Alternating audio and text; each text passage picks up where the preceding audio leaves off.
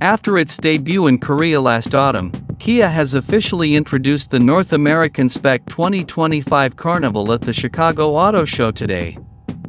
Scheduled for release this summer, the minivan showcases upgraded technology, refreshed aesthetics, and a novel hybrid powertrain. The most notable revisions to the Carnival are evident at the front. Striving for crossover appeal, the minivan receives a broader grille with toned-down chrome accents, accompanied by amber daytime running lights that harmonize its design with the Sorento. Beneath the hood, the Carnival retains its dependable 3.5-liter V6 GDI engine, delivering 287 horsepower and 260 lb-ft of torque, a slight decrease of 3 horses compared to last year.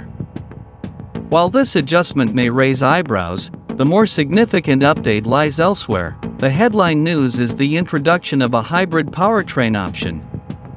Built around a 1.6-liter turbocharged engine paired with a 54 kilowatts motor and a 6-speed automatic transmission, this setup yields 242 horsepower and 271 lb-ft of torque, prioritizing efficiency. The hybrid variant boasts aerodynamic 17-inch wheels, an eco/smart mode, and regenerative braking. Unfortunately, Kia has not disclosed the fuel economy figures for this hybrid powertrain. Internally, Kia has implemented minor alterations.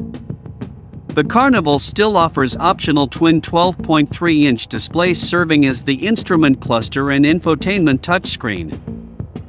However, the structure supporting them has been simplified, and the smaller displays aiding climate control have undergone streamlining. Positioned between the driver and passenger, the shift lever has been replaced by a rotary knob. Embracing contemporary trends, the Carnival now features a voice assistant capable of tasks like opening windows or adjusting cabin temperature. Notably, Kia's assistant can differentiate between first and second row seat occupants, tailoring responses accordingly, particularly useful for SX Prestige Edition models equipped with the VIP lounge seat package. Second-row passengers can enjoy Kia's new rear entertainment system, operating on 14.6-inch monitors enabling streaming of full HD content from popular platforms. Additionally, they can pair Bluetooth headphones with the system and mirror content from external devices via an HDMI cable. Owners can also utilize Digital Key 2 to unlock their vehicles via smartphone.